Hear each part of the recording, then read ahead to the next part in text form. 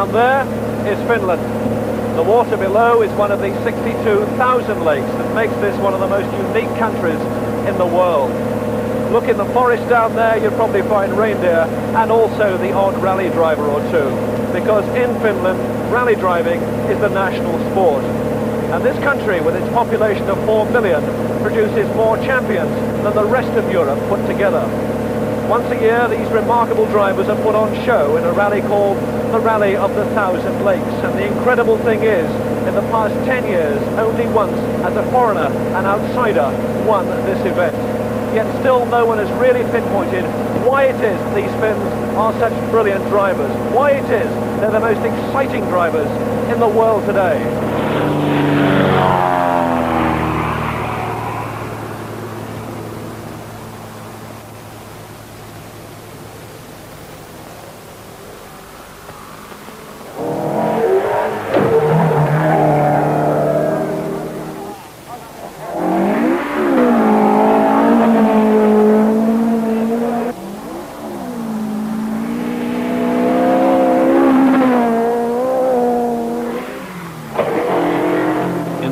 Of one British driver, you've got to be brave to go rallying in Finland. This awe-inspiring spectacle of Finnish drivers yumping their way through forest stages is enough to send shivers down anyone's spine.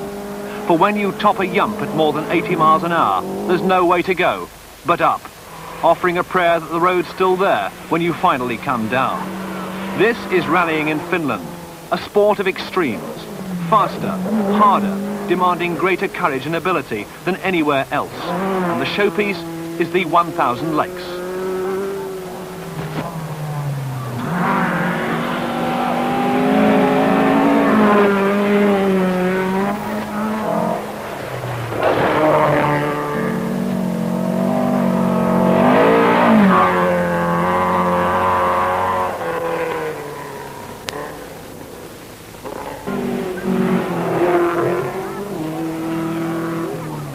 "109 crews face virtually 1,000 miles of rallying, crammed into 36 hours of day and night driving. The action and drama take place on 43 special stages, ranging from 1 to 25 miles. And it's here that seconds count. For even on the longest stage, only 2 or 3 seconds separate the fastest man from those bringing up the rear. The cynic could claim that the Finns and those remarkable lemmings should go hand in hand. Such is the seemingly blind indifference on those yumps. But like some other major international rallies, every driver has practiced before the start. And this is one reason why the 1,000 Lakes is among the fastest stage rallies in the world.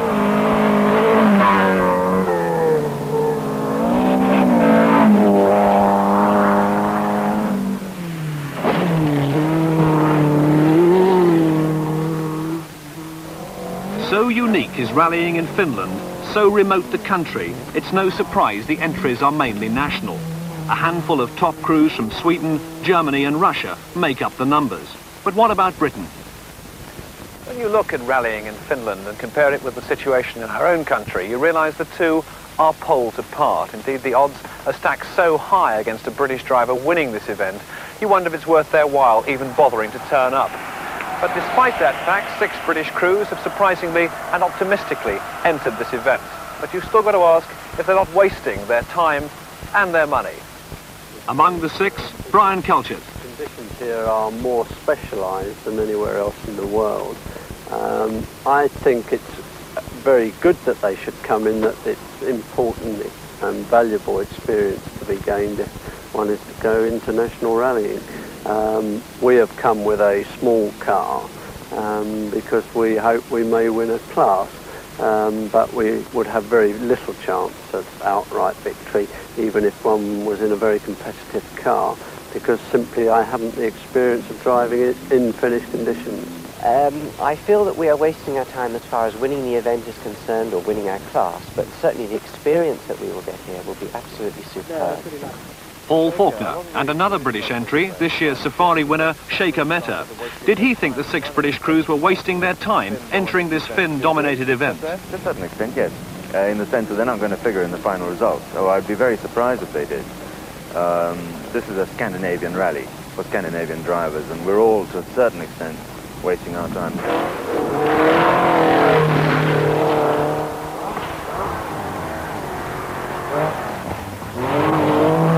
By the end of the first night, the front runners are beginning to show.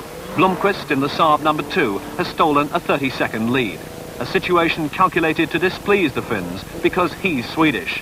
But second is Mäkinen, showing magnificent jumping form in the Escort, which keeps a slightly inebriated course bookie on the hop, for there's more to rallying in Finland than just motor cars.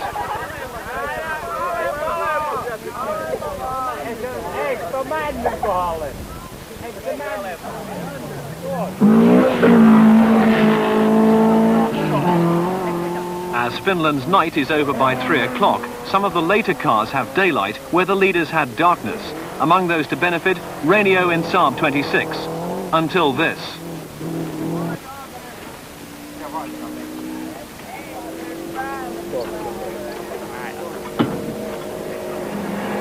Ignoring a puncture, the Finn had tried to make the end of the stage. The tyre shredded, got snarled round a hot disc brake and caught fire. It takes 6 minutes to douse the flames, enough to lose 6th place and the chance of challenging the leaders.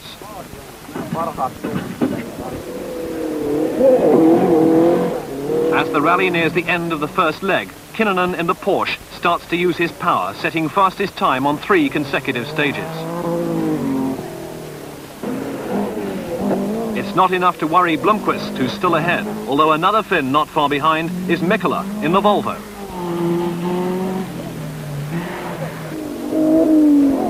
Shaker Metta's growing confidence in the Datsun proves it's not only the Finns who can yump. Another British driver joining the fun, Brian Culcheth.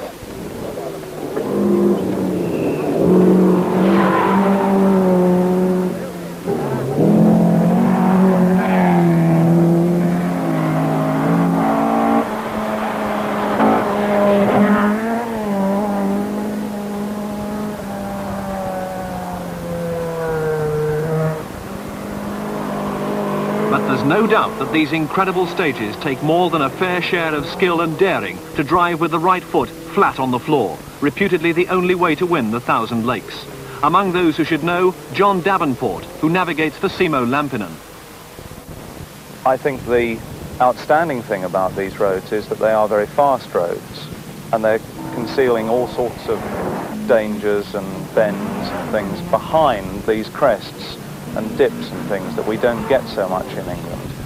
And these boys are driving on them right from the time they begin rallying.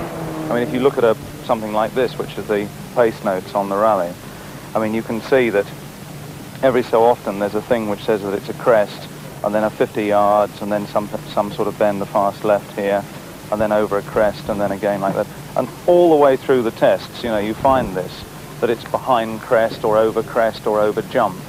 You know, these jumps have become famous, and they call them the Flying Finns because of them. No surprise then that Finland produces champions like Mäkinen, Mikkola and Lampinen with almost production line regularity. There are possibilities that Alain is the next one to emerge. He's already as quick as Mikkola in the Volvo. He hasn't been outside Finland very much yet. He's got a slight language problem.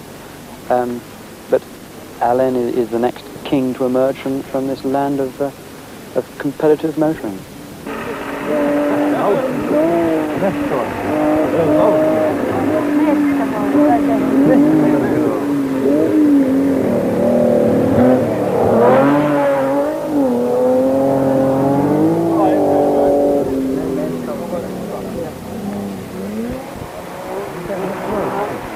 Stage 20, the last section of the first leg. Fastest here is Kinnunen in the Porsche by just 1 second. This puts him into 7th overall.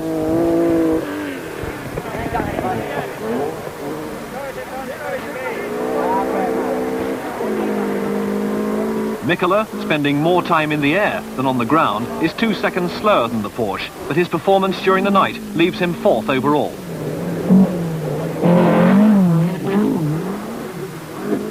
The rally leader is still Blomqvist, this incredible Swede, perhaps the only man who can beat the Finns at their own game.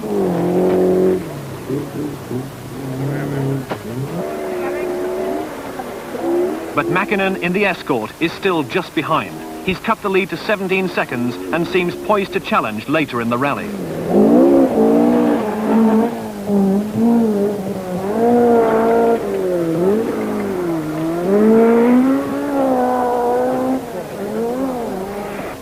Among the strong Saab contingent, Lampinen has succeeded in holding 5th place, despite rolling off the road.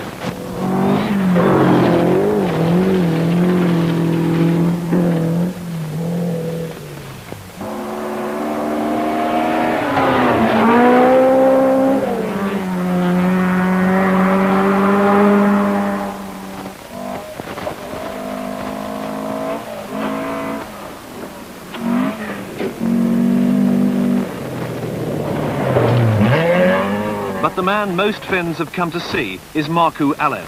In Volvo number 29, he's the most likely to join the ranks of the champions, and at this stage is snapping at Mäkinen's heels in 3rd place.